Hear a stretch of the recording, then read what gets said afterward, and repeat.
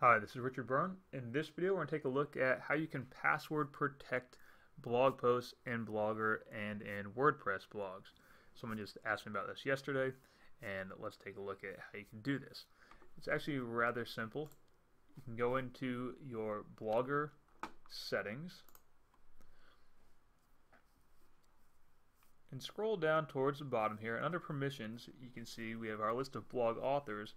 We can also set a list of blog readers. We'll change that from public to private, only these readers, and then we'll put in some email addresses. Perhaps I'll put in an email address here. Then those people will have to enter their email addresses in order to view the content of the blog.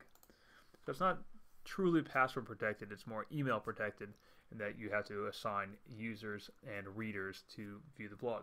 So that's one option. It's not the best option. In a WordPress powered blog, you can see here I have a sample blog post, and this is my post. Over here on the right hand side, under visibility, I'm going to switch that from public to password protected. I can set a password here for that individual blog post, and so users will have to have the password in order to view that blog post, which is a great option if you want to have a mix and match of public and private posts on a shared classroom blog. Now I'm using this in a WordPress powered blog that I'm hosting myself, but this is also available in WordPress.com. You can use it in EduBlogs, you can use it in KidBlog. That same feature is available.